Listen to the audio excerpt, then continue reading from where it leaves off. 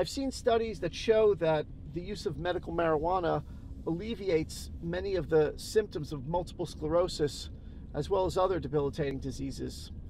So we're going to meet up with my mom, who suffers from multiple sclerosis, to ask her about the drugs that she uses and their side effects and how that would change if she used medical marijuana. One of the drugs that she uses is oxycodone, prescribed by her doctor, and it's actually the same drug that led to the death of my little cousin. So we're going to be speaking with her about these drugs and the side effects.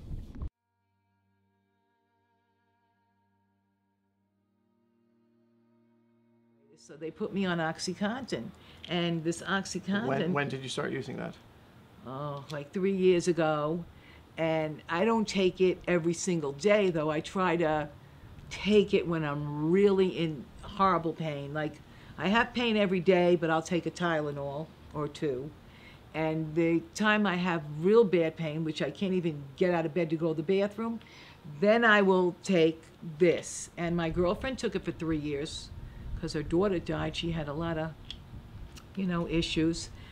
And she couldn't even get off of them. She was going through withdrawals, and she ended up in the hospital. So. But there have been times when you thought I don't take this every day. There were times when you thought you took too many.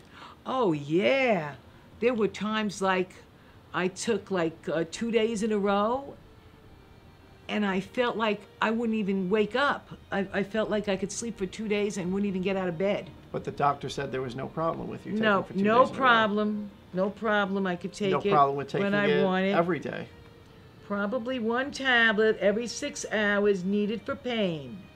And, you could take it every 6 hours, but then I would probably be a basket case. And I try not to take it that much because look what happened to Brad, my nephew. You think about the fact that... Right, he was on this and he died.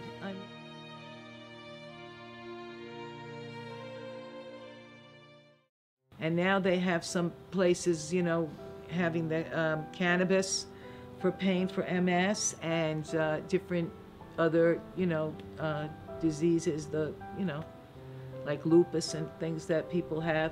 And they would, feel better. And I don't think it's habit forming. I think, at my age, I'm 69 years old. What am I going to do? Use it for recreation? No. I would take one like I take this. Before I go to bed, I might do a little and maybe feel better. And I tried it when I went to Amsterdam. I just wanted to see, what it was like, what they were talking about. And I know I've never been to Colorado or places where they had it, California. But I went to Amsterdam and I went in a coffee shop, and there was 135 coffee shops. You could get it very easy. They had like low dose, medium, and high, So I took the mild, the low dose, and I smoked the cigarette. I didn't even cough. I mean, it went down very mild. It was a low dose, they said, but I felt great. I had my walker, but I walked around the whole town. I couldn't believe it. I wasn't falling asleep. I just walked and talked to people, and I felt great. And I can't believe that I could walk all that way, get back on the bus and the train, and get back on the boat without any pain at all. In a few hours, it started wearing off when I got on the boat, but the whole time walked around the streets with no back problem, no, just no pain. I just felt good, and I said, wow, this stuff could really work. And so I figured if they ever get it in Florida, maybe I could try. I would definitely be a candidate for it. My doctor said that I would be if I needed it, and I'm hoping that they have it so I can be a candidate and have that. So this way I wouldn't be hooked on these, because if I take OxyContin every day, or 3 times a day, I couldn't imagine.